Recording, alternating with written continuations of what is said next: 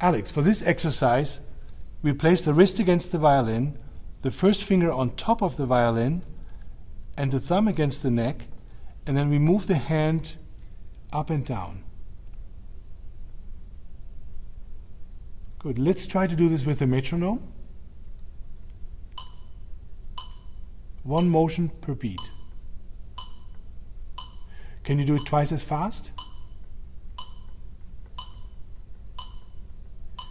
And twice as fast again? Very good. Put it on the A string in fourth position.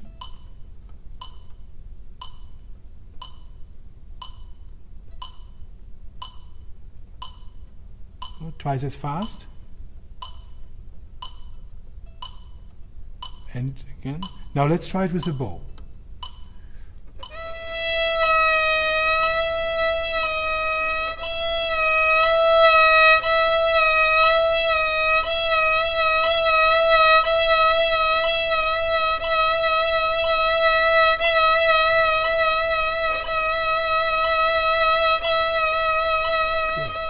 Very good. I would practice this exercise between 3 and 5 minutes every day.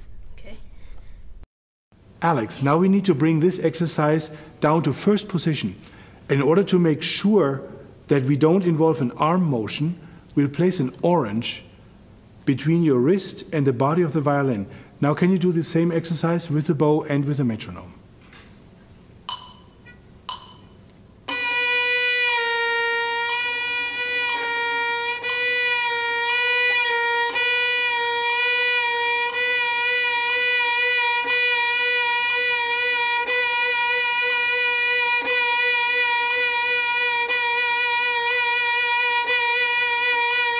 Okay.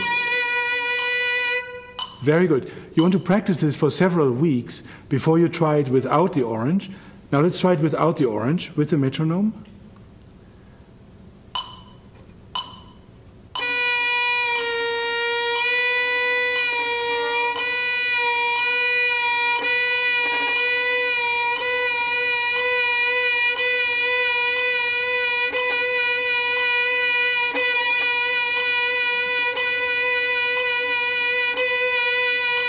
Excellent. Yeah. You want to make sure that the knuckle of the first finger does not touch the fingerboard when you vibrate.